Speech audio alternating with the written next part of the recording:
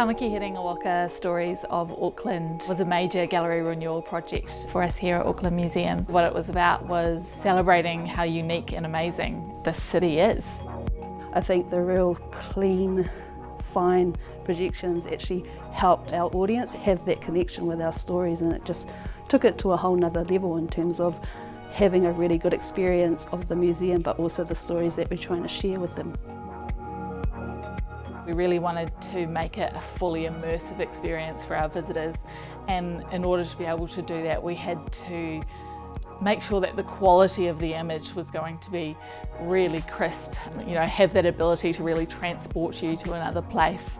So that's where having that combination of 6 different projectors contributing to that beautiful image really helps us deliver on what we're trying to achieve.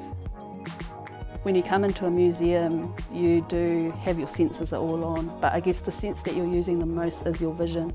And so it's really important to have things that really catch people's eye but keep them engaged. And so the projections had to be eye-catching but also have a really good quality so that people can maintain that connection and understanding how data can connect to place and how data can give you information that affects how you are, how you live, how you interact with your world. One of the elements of the room is really using data as colour and pattern, and so seeing that very simple engagement with kids crawling on the floor and having that colour and pattern sort of wash over them and following it as it moves through space is really special. So one of the big things we found with the Epson projectors was the reliability and the support that came with them. The colour definition and the detail in the maps that we used in the data room were quite important.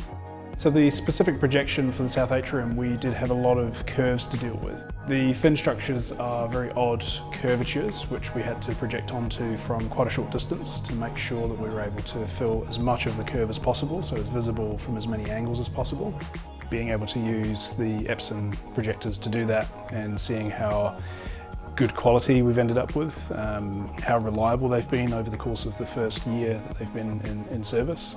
It's a good sense of pride that we're able to sort of see all this stuff working incredibly well and getting the really good feedback from the general public.